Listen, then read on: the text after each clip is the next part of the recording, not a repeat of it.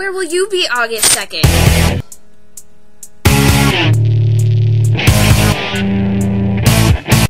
Hi, this is Monday at 5 Awesome Books, and today I am bringing you the book Howl's Moving Castle. Yay! And this is by Diana Wynne Jones, and she has written over 30 nationally acclaimed books, and they have won really numerous awards, and they're really good. But, you know, Howl's Moving Castle is my favorite. And so, this is about the wizard Howl and his adventures with Sophie. And Sophie is a young girl who's been cursed into being an old woman. And it's kind of their adventures about Howl, who is trying to fix her, and Sophie, who's trying to fix the curse between Howl and his fire demon Calcifer. And Howl's also trying to evade summonings from the royal castle. And he's also, the Witch of the Waste is after him because he's pretty. And so Sophie has to manage to save Howl from the witch, kind of try and avoid getting Howl summoned by the wizard, the king.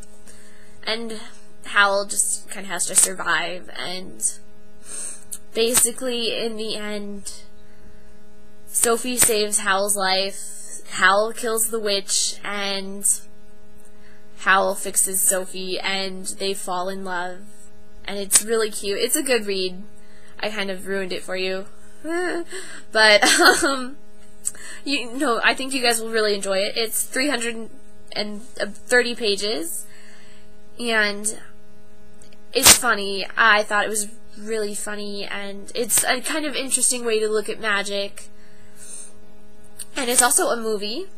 Hayao Miyazaki, who is a Japanese animator, made it into a movie, and I really enjoy this movie.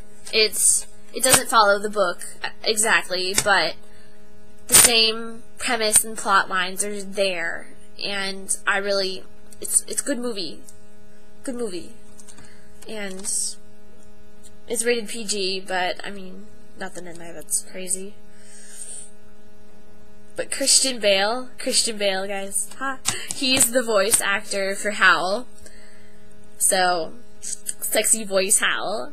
And I really enjoyed this movie. I give it 4 out of 5, maybe 4.5 out of 5, because it's that good.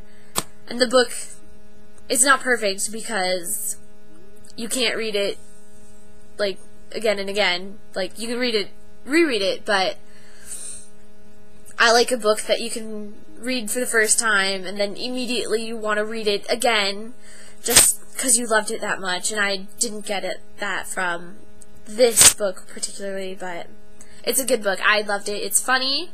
The characters, they're developed really well, and it's not your average love story, I must say.